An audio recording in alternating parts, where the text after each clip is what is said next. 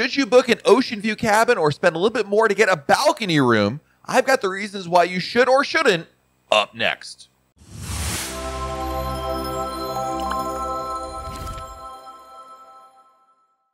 Hey everyone, it's Matt from RealCaribbeanBlog.com. There are a number of different types of cabins that you can book on any Royal Caribbean cruise ship, and there's really something that fits most budgets and preferences. Of course, balcony rooms are probably the most prevalent cabin type and very popular, but for those who don't think they need a balcony as they just won't spend enough time on it, an Oceanview, otherwise known as an outside view stateroom, provides natural light and views at a lower price. So which should you book? Which is best for you?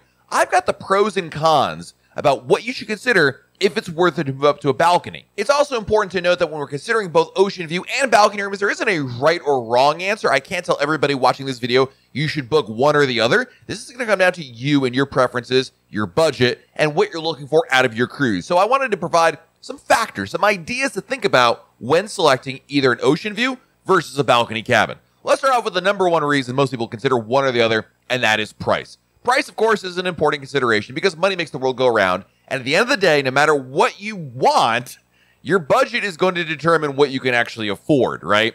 And travelers can get more out of their budget by making different choices out of it.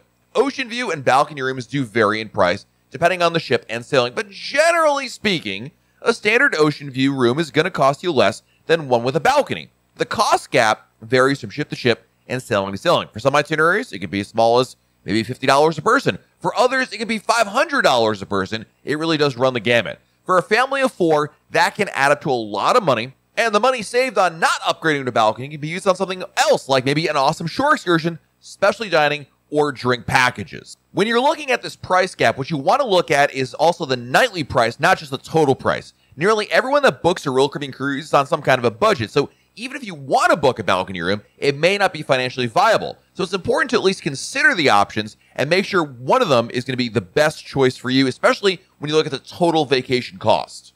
Next up is room size. Not all cabins are created equal. Balcony staterooms are slightly larger than those with an Oceanview, but again, differ between the ships, so it depends on which class ships you're going on. It's always a good idea to have a look at the ship's deck plans to review room features and location prior to booking anything. As an example, on Symphony of the Seas, most Oceanview rooms are 179 square feet, whereas a standard balcony cabin is 182 square feet plus 50 square feet of balcony space. Not a huge amount of difference in the actual room size, but by contrast, Adventure of the Seas, which is a Voyager class ship, has a standard Oceanview room is about 161 square feet, and a balcony is 198 square feet plus 46 square feet of balcony space. That's a little bit more difference in size.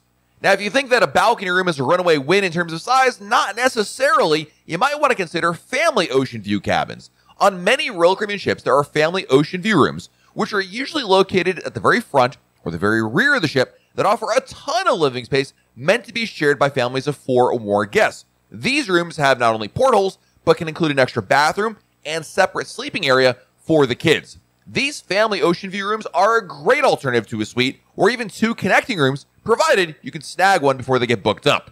Of course, one major difference between a balcony and an Oceanview room is, well, a balcony room has a balcony, and a standard balcony will have 2 chairs and a table outside. There are partitions that can separate guests from their neighbors, and some have obstructed views by a portion of a lifeboat, equipment, or some other part of the ship. Some people really see a lot of value in having a balcony. With Royal Caribbean offering free continental breakfast room service, cruisers can savor a more relaxing start to their morning on their balcony or enjoy the fresh sea air breezes flowing through the cabin. The itinerary is also worth considering. How much time will you relax on your balcony may vary depending on whether you're sailing in the Caribbean or traveling north on a voyage to Alaska, where even in the summer the temperatures may only reach maybe the low 60s. Some trips like the Mediterranean may only have 1 sea day, providing much less opportunity to use a balcony. And then of course there's room availability. Oceanview cabins just aren't as plentiful as those with balconies on most cruise ships.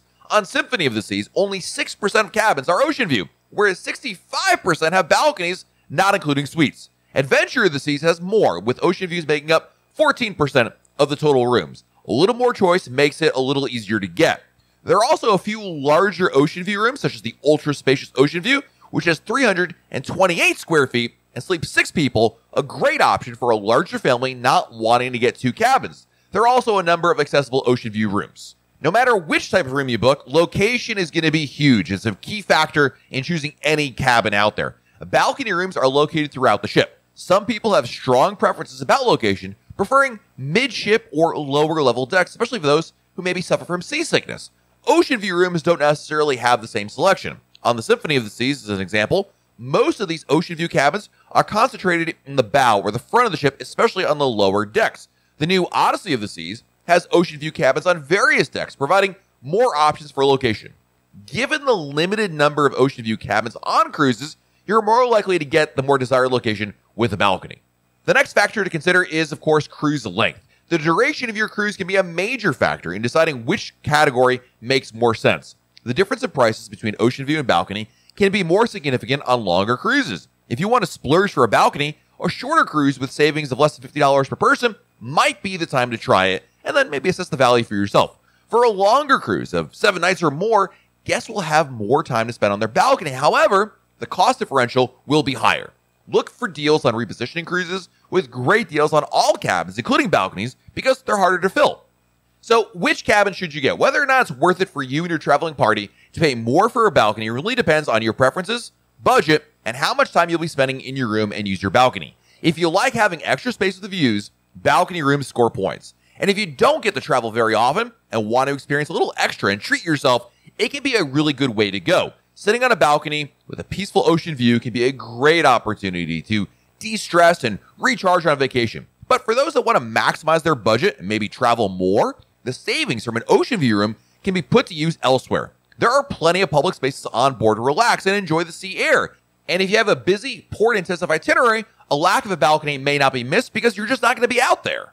So you may be wondering what I would do. And in my family, balcony rooms make a lot more sense for the extra space, private balcony, and ambiance, provided the price is right. We have a budget for every cruise we take, and the price difference between a balcony and an interior room is often a major deciding factor. There's no question that when we have a balcony room booked, we spend more time in there than we have an inside room because we're paying for it. So we make a conscious decision, we're going to go spend more time on the balcony.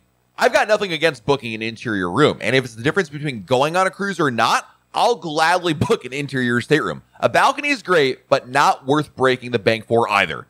Let me know in the comments what you think of an ocean view versus a balcony, which one to get. At the end of the day, there's different considerations, and I go back and forth on which one makes more sense. But depending on the price and what I'm looking for out of the cruise, and maybe if my family's with me or not, that can make a major decision. I'm looking forward to reading in the comments what you think about there. While you're below this video, hit the like button. It really helps us out if you hit that like button. Also, if you haven't already, subscribe to our channel and turn on your notifications. That's that little bell icon next to the subscribe button. That way, YouTube lets you know we have a brand new video to share. And by the way, subscribing is totally free, so don't worry about it costing you any kind of money. Thanks for watching. This has been Matt from RealCaribbeanBlog.com, and we'll talk again real soon.